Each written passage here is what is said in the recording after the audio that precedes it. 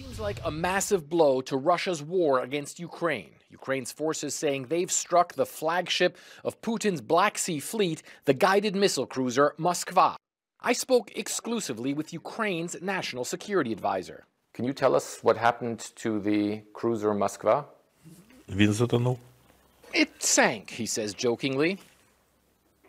Russia admits the ship has indeed sunk, but has not yet acknowledged it was struck by Kiev. Instead, it says it was badly damaged by a fire and then sunk while being towed in stormy seas.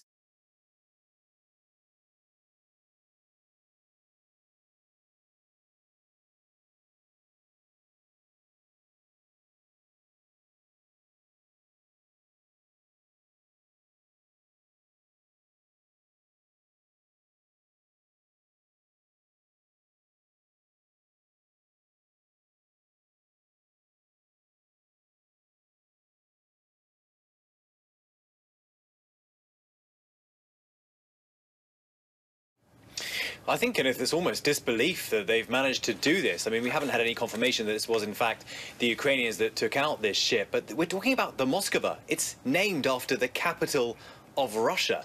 They have essentially sunk, possibly, the capital of Russia during this war. I mean, if there were pictures of this ship going down, this would make headlines around the world. This is an enormous moment for this country, and I think it just serves to underline just in every way that this invasion has just gone so badly for Russia, at least in the eyes of Ukraine. But the reality of what this might mean on the ground, well, you're hearing it here. This is another a siren here, a warning of a possible airstrike, and I think this raises the possibility of further strikes inside Ukraine, across this country, not just in the east. This has been such a big loss for Russia.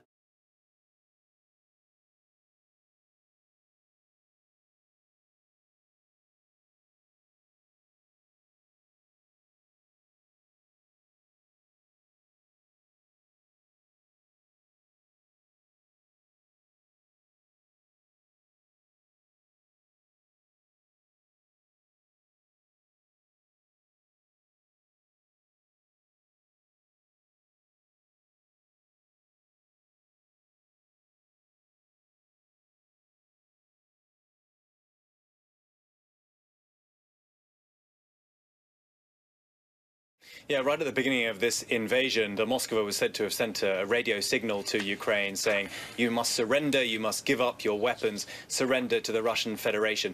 In response, there was a group of Ukrainian soldiers on Snake Island, which is in the Black Sea, who replied saying that Russia could have essentially just, take that message and, they refused. Let's put it like that.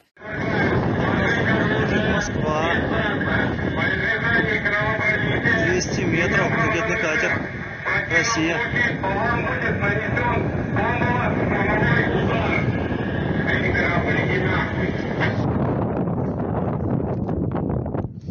Вот так вот мы тут и живем, блядь, на острове Змеином.